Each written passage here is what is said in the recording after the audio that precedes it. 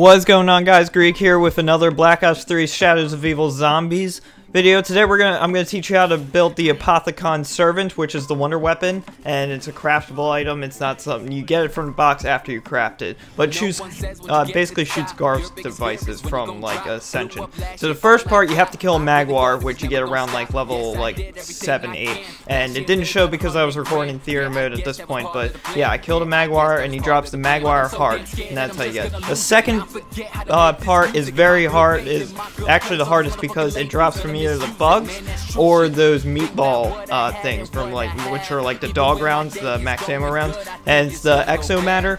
And it's hard because it can drop from either one, and it doesn't really drop until about higher rounds. So maybe the second max ammo round, or I got it on round 17.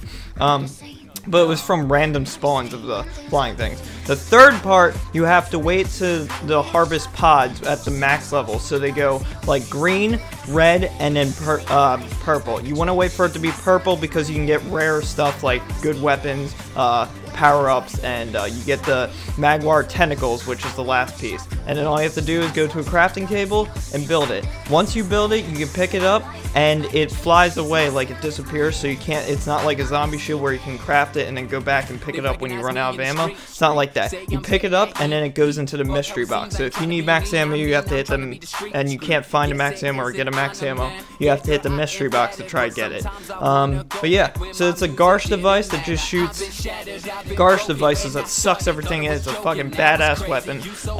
I don't really have gameplay because I forgot to record it.